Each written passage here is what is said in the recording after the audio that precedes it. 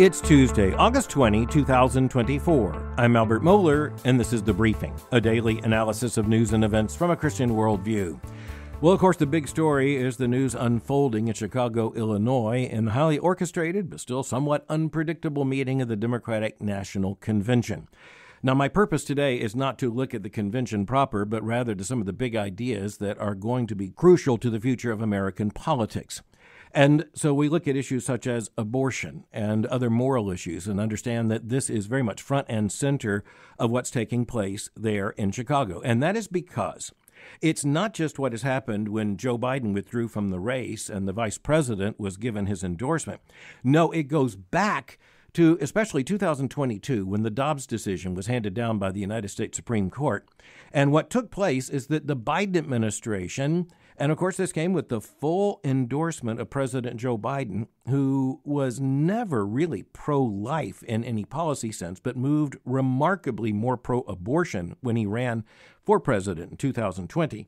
It was really an effort by President Biden and the administration to assign abortion, repackaged euphemistically, dishonestly enough, as a woman's reproductive health, to the Vice President Kamala Harris. Now, the administration had assigned her previous issues in which she had, at least in political terms, bombed, especially her experience as a so-called border czar. But when it came to the abortion issue, well, Kamala Harris was a true believer, and she took the issue with gusto.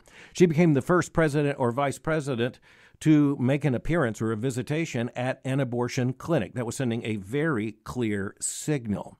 Now, here's where, headed into the 2024 election, when everyone thought President Biden was going to be the Democratic candidate, here's where we need to remember that where the party was then, and that's just up to about a month ago, where the party was then was in the dishonesty of saying that what the Biden-Harris ticket wanted was the legislation or codification of Roe v. Wade, which had been reversed by the Supreme Court in 2022. As I have said consistently, that's dishonest. There is no way that the Democratic Party would be satisfied with the codification, you might say, of Roe v. Wade. They were fighting for a way to overcome what was even allowed in restrictions on abortion in the third trimester in Roe v. Wade. And this is where, when you look at Kamala Harris, now the Democratic nominee, she has been spectacularly, stunningly, amazingly silent on this issue, other than to say she stands by the Democratic platform, but that is just a matter of evasion. The reality is that when you look at the man she chose to be her running mate, Minnesota Governor Tim Walz, he's the one who signed into law after the Dobbs decision, a law in Minnesota declaring abortion to be a fundamental right. There are absolutely no limitations on abortion in the state of Minnesota. So we know where Kamala Harris is on this. And even when she was running for president in 2019, she was considerably to the left of Joe Biden. She's one of the ones who basically forced Joe Biden to come out against the Hyde Amendment, which he had supported for decades in the Senate, which prevents taxpayer money from being used even coercively to pay for abortion. So one of the big issues we're going to have to watch is what happens at the Democratic National Convention on the issue of abortion. And even if the Democrats want to talk about it solely in terms of their propaganda, they think it's a winning issue, we need to understand that vast cultural and moral change is at stake here. And the chasm between the Democrats and the Republicans is still amazingly deep, particularly because of where this has moved with the Kamala Harris and Tim Walz ticket. Now, I have to come back again to the fact I'm very disappointed in the fuzziness on the issue and, frankly, the lack of conviction on the issue that marked the Republican National Convention, the current position of the Republican nominee, former President Donald Trump, and of Republicans when you look at the platform adopted by the party. But still, there is a tremendous chasm, and this is where when you have some people coming out saying, look, both parties are effectively pro-choice, well, that doesn't mean there are not remarkable differences still between the two parties. And particularly, just to take one issue on whether or not there should be federal legislation when it comes to the question of abortion. Now, the big thing right now is that Donald Trump is saying that he's against national legislation and wants to leave the issue to the states. I come back and say, the Democrats are ardently, absolutely for national abortion rights legislated that would prevent conservative pro-life states from restricting abortion in any way. And furthermore, I guarantee you the Democratic Party is going to come out absolutely in favor of even coercing the American taxpayer to pay for abortion. And when it gets down to the specifics, It's going to be a pro-abortion policy beyond anything we have ever seen in American politics. There's still a big distinction between the parties. But in this case, it's actually the radical pro-abortion position of the Democrats making that point clearly rather than a clear articulation on this issue, sadly to say, from the Republicans. It is interesting that you see headlines out there speculating about movement on the Democratic side. One headline, can Kamala Harris be moved further on abortion rights? And let me just say the answer to that is assuredly so. As a matter of fact, she's already been there. Look at the 2019 race and the 2020 Democratic cycle. And so it's going to be very, very interesting. And I come back to the fact that one of the things that then Senator Kamala Harris was clearly contending for is what's called pre-clearance. That is basically making any state that would want to have any restriction on abortion have pre-clearance from the administrative state. And that would mean a now Harris-Walz administration. Just imagine how dangerous that would be. Okay, another very interesting development this week, and this comes down to Monday's edition, that is to say yesterday's edition of the New York Times.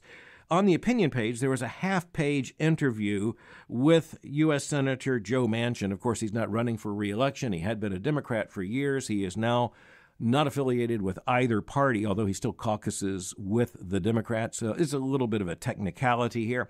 Joe Manchin's been fuzzy as he can be on so many of these issues, which is one of the reasons why he had a pretty good idea he could not get reelected to the Senate in his home state, very red home state of West Virginia. But he does point to something that basic honesty requires as you look at the Democratic Party. So in this half-page interview about the future of the Democratic Party, Senator Manchin goes back to the fact that the Democrats tried to pass legislation, pro-abortion legislation, over the course of the last several months that they billed as the codification of Roe v. Wade. Well, here's what he said in the interview with Michelle Cottle of the New York Times. Quote, well, the Democrats were trying to pass a piece of legislation, and I was sitting in caucus one day, and they were trying to explain that we're codifying Roe v. Wade. When I read the bill, says Senator Manchin, quote, it went way further than codifying Roe v. Wade. I just asked the question in caucus, are you trying to make people believe that what you're doing here is just codifying Roe v. Wade, which we talked about? I said, this does more, much more than that. I walked out like, this is crazy. You guys have lost your mind. Quote, they voted the bill anyway, and I voted against it. So those types of things, politics killed that. They just wanted to play to the base, end quote. Well, the interesting question is now that the base is running the show there at the Chicago meeting of the Democratic National Convention. What are they going to say about an actual abortion policy that a Harris-Walz administration would push? That's the big question. And I think we know even without getting an answer from the campaign, that it's going to be the most radical pro-abortion legislation and policy we could imagine. We just need to hope that somehow someone in the media or someone in the process can force them to say out loud what it is they would actually do. Now, there's another aspect of national policy that's getting a lot of attention with the Democrats meeting, and it's because of speeches given last week by Vice President Harris on the campaign trail, and it's about economic policy. And there were basically 2 or 3 big things that the vice president talked about. And remember, she's been basically trying to avoid answering questions about any specifics. And one of the reasons maybe is that when she gets into specifics, guess what? They look kind of specifically bad. One of the policies she suggested as a way of addressing the economic concerns of Americans is what she called legislation that would outlaw price gouging. Gouging is one of the words she used. In other words, unfair price practices. And one of the interesting things is that she more or less said right out loud that a lot of this has to do with the price of things found in the grocery store.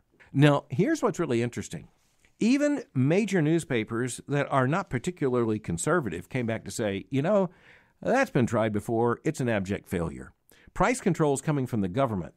And you could just posit that it's anti-gouging legislation. But the point is, if the federal government is going to set prices, it is going to set prices poorly. Furthermore, it's going to distort the economy. And one of the key insights about how free markets work is that if the government or anyone external to the economic process is setting the prices, you actually don't know the price of anything. And this is where, for the consumer, it turns out that allowing the market to set the price is the best thing for the consumer you can do, because it is likely to lead to the lowest prices. Or in the case when prices are going up, it must be tied to something which is quite genuine, as what happened in the shortages during COVID and what you see, frankly, in many businesses and the volatility of the price picture. But the fact is that when you are looking at a ban on gouging, that means that you know what the price of something should be.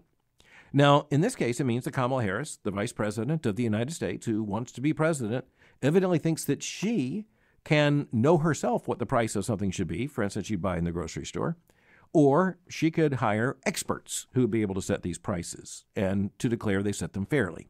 The problem is, again, when the government sets prices on anything, what you know is what the government thinks. You lose track of the price of anything. And furthermore, you also lose track of the other most important factor in terms of knowing true economics, and that is, what are people actually willing to pay for this? How much do they want this product?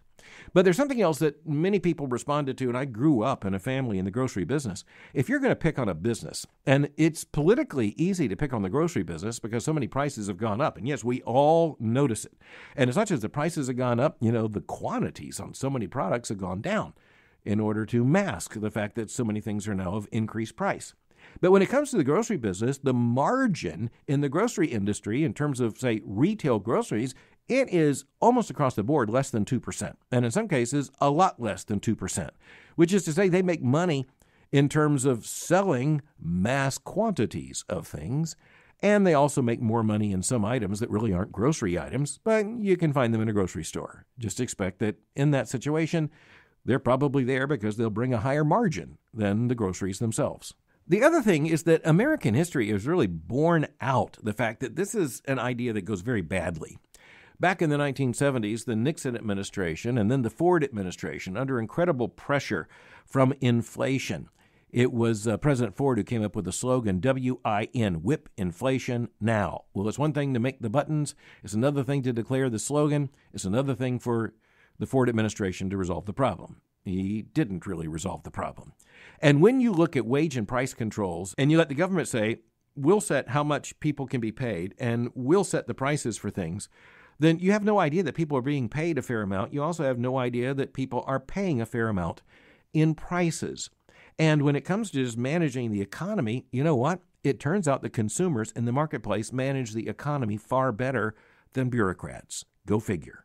You also need to recognize the honesty of the fact the federal government is not an honest broker in this in the first place.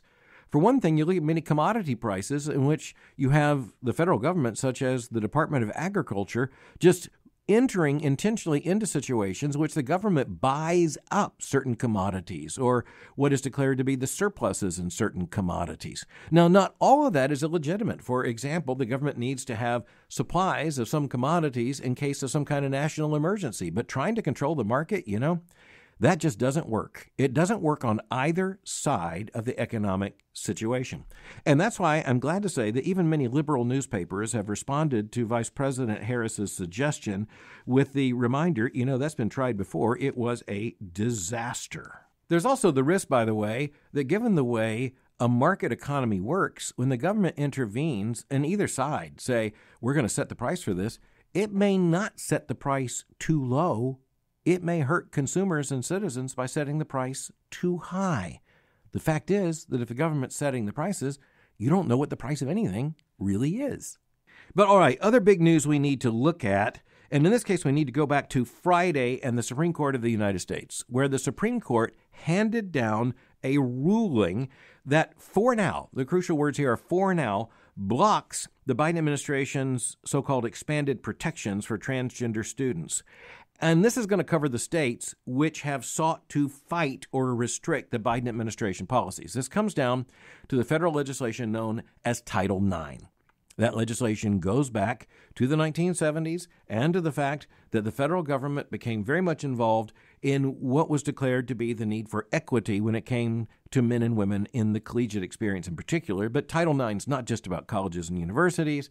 It is also about high schools and all the rest. But when it comes to sports, when it comes to so many other issues, and now when it comes to transgender students, what the Biden administration sought to do, and we've talked about this before, we just need to come back to it. It's so important. What the Biden administration is trying to do is to put transgender identities, LGBTQ identities, within the covered categories of the Title IX legislation. And what you have then is legislation that was intended to bring equity for women, for instance, in women's sports. This is like we're back at the Olympics all over again. undercutting the opportunity for women in women's sports by trying simultaneously to affirm the transgender revolution and all of that it entails. And by the way, at least this much is clear. The transgender revolution makes it impossible to use the categories male and female in any biological sense. Instead, you end up using those categories in a political sense, in a psychological sense, in a psychiatric sense, in a nonsense. Okay, so many in the media are reporting this as a divided court in which you had some justices, a conservative majority, and then you had others, which included the liberal justices, that's about 3, and then at least a couple of conservatives as well. In one case, one conservative justice as well. The fact is that when you look at the unsigned order, it includes this, quote, "Importantly, all members of the court today accept that the plaintiffs were entitled to preliminary injunctive relief as to 3 provisions of the rule, including the central provision that newly defines sex discrimination to include discrimination on the basis of sexual orientation and gender identity." End quote. So at least for now, at least in the states that were resisting the Biden administration policy, more liberal states, it's a different picture. But in some conservative states where the states were seeking to resist the Biden administration, I would simply say corruption and confusion of the gender equation when it comes to Title IX. That includes public schools. It includes tax-supported universities. Well, you have the fact that the Supreme Court is going to rule in a big way on this question. And what they did in this case was simply to say, we're going to stop the Biden administration from basically being able to go into conservative states and exercise this new Title IX definition. That's going to have to wait until we are further along in the court's own decision-making process, and in particular in cases the court has already agreed to take for the coming term. Now, something else to note is that the justices noted that there are already cases advancing, including cases related to the specifics in this case through different levels of the federal courts. And so it's going to be very interesting to see if the Supreme Court takes this specific question up itself or if it's waiting for a lower court to hand down yet a different decision. But it is really interesting to note that the Biden administration Education Department or Department of Education is really seeking to press this.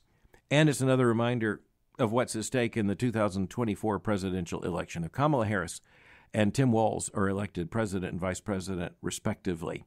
And if you add to that the danger that there would be the possibility of a Democratic majority in either or both houses of Congress, we really are looking at a looming challenge for America's families.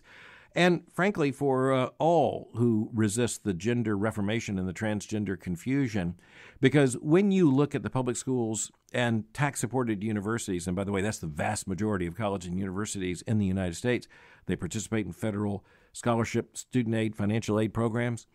If indeed all of that turns in the direction of the intended Biden policy, then we need to understand Christians are going to be placed into an adversarial situation in so many different contexts.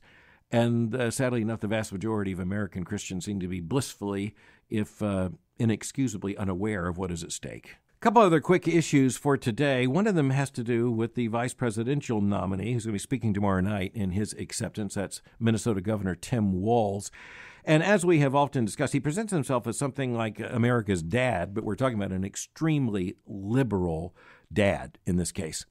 And we need to recognize that a lot of this is simply political advertising. And we also need to note that it's not the political advertising that the same man, the same candidate used when he was running for other office at other times. But when he was elected the governor of Minnesota and when he was reelected and had a clear Democratic majority, boy, did he swerve to the left. And it's as a leftist, basically, he's running. And as you think about the vice president's meaning to this ticket and the Harris-Walz ticket, recognize of all the people that the vice president could have chosen as a running mate, she chose Governor Walz. That tells you a whole lot. Well, you may remember that in the early press attention to the Minnesota governor, there was the declaration, he just spoke plainly, as plain speaking. And that's why he was often credited with being so honest. Okay, here's one of the things that he said. Speaking in a public way, as the choice of Kamala Harris as vice president, speaking to Republicans, here's what he said, quote, "I don't need you telling me what books to read. I don't need you telling me about what religion we worship. And I'm going to clean up his language, don't need you to tell me about my family," end quote. Well, that sounds just sensical. And I don't need you to tell me about this. Well, the problem is when he says, I don't need you telling me about what books to read, that's not what's at stake. We're not telling. No person I know is trying to tell the governor of Minnesota what he can and can't read. The issue is what books are and are not acceptable and appropriate for our children. Because those on the left, those in the LGBTQ activist community, those on the political left ideologically in so many different ways, they are trying to force their agenda on our children, on your children, on our grandchildren, on our children's children, and children to come by means of controlling the reading list and pushing these books in the library and pushing them throughout the curricula. So that's when you understand. He says, I don't need you telling me what books to read. Well, Governor, I really don't care what you read, and I'm not suggesting anything for you to read, but we're really talking about what school children are going to read. You know it, and I know it. That makes this dishonest. Well, then he says, I don't need you telling me about what religion we worship. Again, who in the world's tried that? That's just a specious argument. But the next thing he said is why I want to draw attention to this. He says, I sure blank don't need you to tell me about my family, end quote. In other words, he says, you can't tell me how to raise my kids. You can't tell me. In other contexts, he's been more specific about that. But here's where we need to recognize that this governor, the governor of Minnesota, has actually been not only an advocate for, but he has signed into law provisions that seriously violate, compromise, and sometimes even deny the rights of parents in Minnesota to even know, much less to make the major decisions about their children when it comes to LGBTQ issues. So if you're going to talk about someone who is actually going to believe, I don't need you to tell me about my family, well, the problem is, as governor, he's trying to tell the families in Minnesota a great deal about the family, and it's coming from a very liberal, ideologically leftist perspective, and that's one of the reasons, at least contributing to the fact, that a good number of families are leaving Minnesota. You recognize that if he becomes a part of the national government, you're not going to be left with many places to go. The other thing I want to mention is that even as we discussed the fact that referenda and statewide votes on the question of abortion are going to happen in various states, and I previously went through this in some detail, I want to say that an interesting little news story with big importance emerged just over the last several days. This has to do with the voter question that's going to be presented in Arizona. And here's the thing. The headline, for example, in one major news source, this is AP. So, as you know, big-time national, international news source. Here's the headline. Fetus can be referred to as unborn human being in Arizona abortion measure voter pamphlet. So, the pro-abortion rights side went to take legal action to try to prevent the language there in the state of Arizona from referring to the unborn human being as an unborn human being.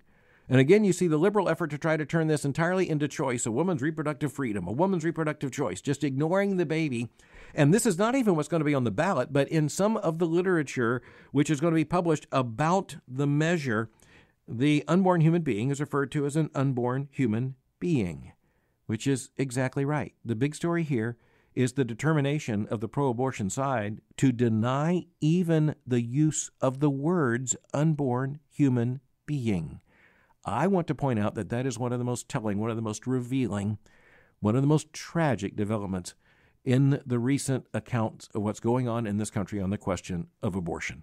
The AP story summarizes it this way, quote, the ruling drew swift criticism from the ballot measure's backers, that's the pro-abortion side, who argued the phrase unborn human being is neither impartial nor objective.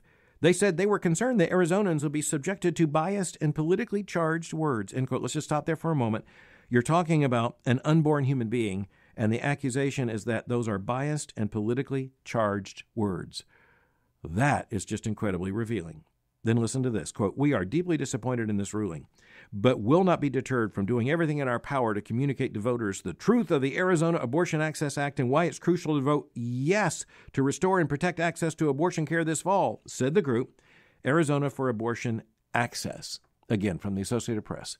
So listen to what they're saying. They're saying they're disappointed in the ruling, which, by the way, just says you can speak the truth, but will not be deterred from doing everything in our power to communicate that it's critical, they argue, in the pro-abortion side, to vote yes to restore and protect access to abortion care. I want you to note they went, in one sense, against at least some of what they want to do, and even using the word abortion. They try to use that euphemistic language, women's reproductive health, women's reproductive rights, something like that. Family planning they sometimes use. But in this case, they did have to use the word abortion. But you notice what they just steadfastly are determined not to do. And that is ever to acknowledge we're talking about a baby, an unborn human being. The fact that they hate those words is perhaps the most revealing truth we can imagine, tragically enough. This is what we're up against. Thanks for listening to The Briefing. For more information, go to my website at albertmohler.com. You can follow me on Twitter or X by going to twitter.com/Albert Mohler. For information on the Southern Baptist Theological Seminary, go to spts.edu. For information on Moist College, just go to moistcollege.com. I'll meet you again tomorrow for The Briefing.